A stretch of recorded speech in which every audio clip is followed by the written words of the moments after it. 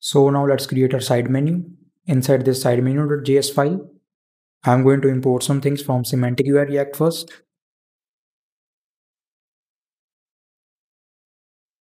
So we are going to import our list and icon. Also, we are going to import link from Next/link. Also, we are going to need our use router hook. So import use router from Next/router. And inside the function, we are going to first of all initialize our use router hook. And also we are going to need our isActive function to give the user the indication that that page is active. So again, we are going to receive the route, and router.pathname is equals to route, just like we did in our navbar. And inside the return, I'm going to wrap it into parentheses and remove this div right here. Now let's add fragments. So inside here, we're going to have a list.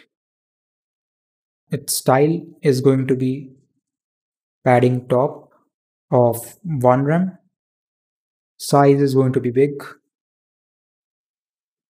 Vertical align middle. And it is going to have a selection prop. So now inside this list, we are going to have a link. So href is going to be slash for our home page, and it is going to be list.item. Active again is active, and we are going to pass in the home route. So slash, and inside here we're going to have an icon. Name is going to be home. Size is going to be large.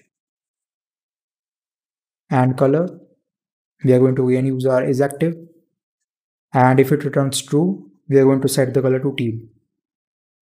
So only if the user is on home page, you can see right here, though only if the user is on home page, we are going to give this icon a color of teal. And after this, we are going to have a list.content, and it is going to have a list.header, and the content is going to be home. So I'm going to copy this right here, this link, and let's create another one for our messages. So here href is going to be /messages, and isActive again /messages and /messages.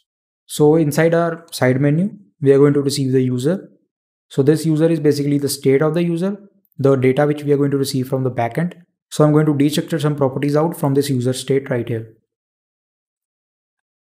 I'm going to destructure out unread notification, email, unread message, and a username.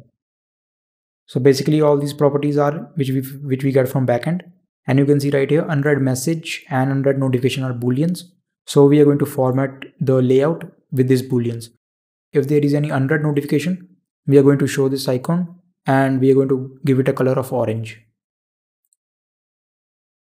So on this icon name, we are going to have conditional rendering. If unread message is equals to true, we are going to show an icon of hand point right. Otherwise, we are going to show an icon of mail outline. And also on the color, I'm going to wrap this into parentheses, and we are going to add an OR condition. Or if unread message is equal to true, and we are going to show the color orange. And inside this content, we are going to have messages. So now I'm going to copy this one right here, this link, and we are going to create a component for our notifications. So our ref is going to be notifications, href. In isActive, I'm going to pass in the notifications. So if it is the notifications page, and here for the unread message, we are going to have it unread notification. And here again, on the icon name, unread notification. And for if there is no unread notification, we are going to have the icon of bell outline.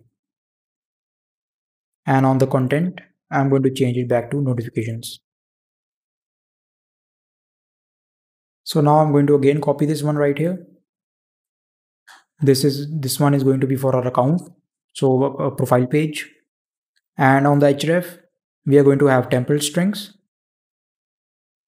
And inside here, route is going to be slash and our username.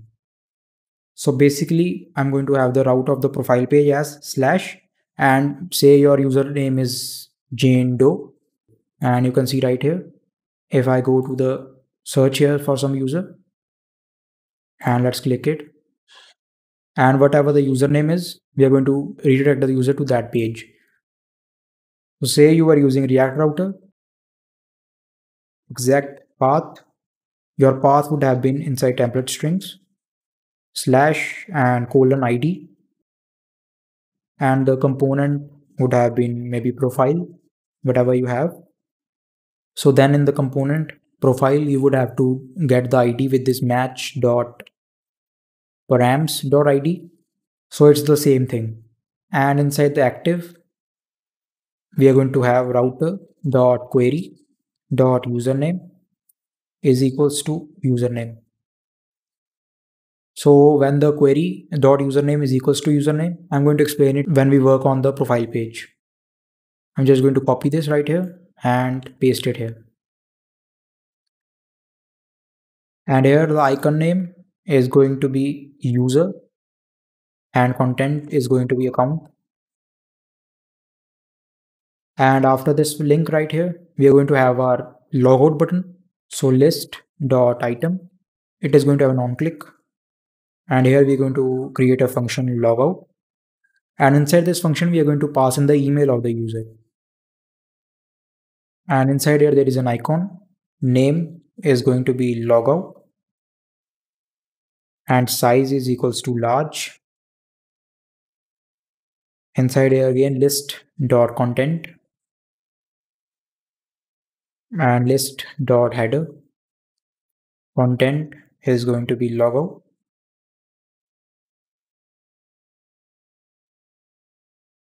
And let's import this function logout, which we are going to create inside our auth user file from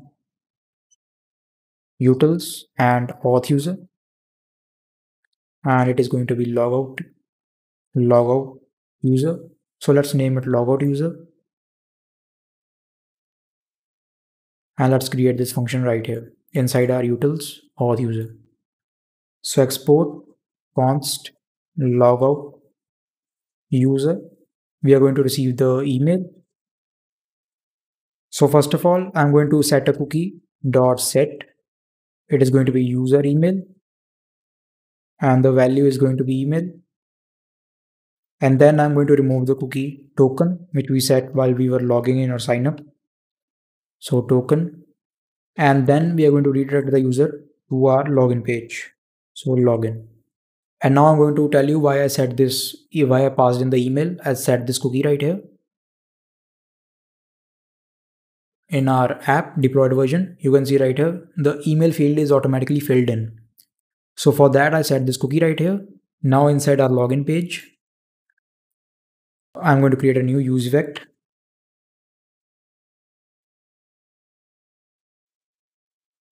And it's going to be on mount.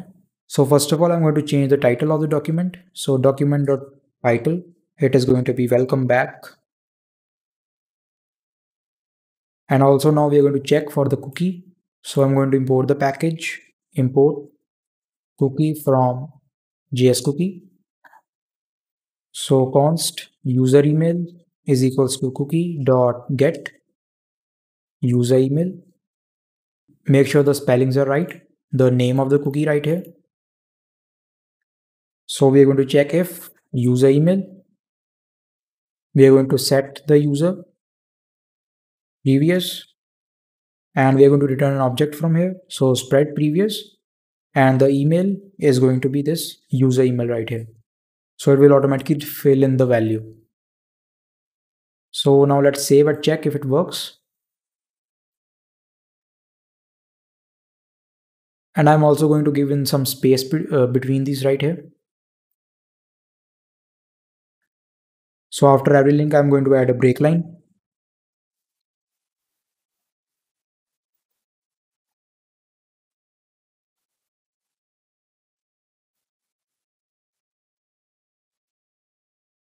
And you can see right here, now it is looking much better. So now let's click on logout. Email field is filled automatically.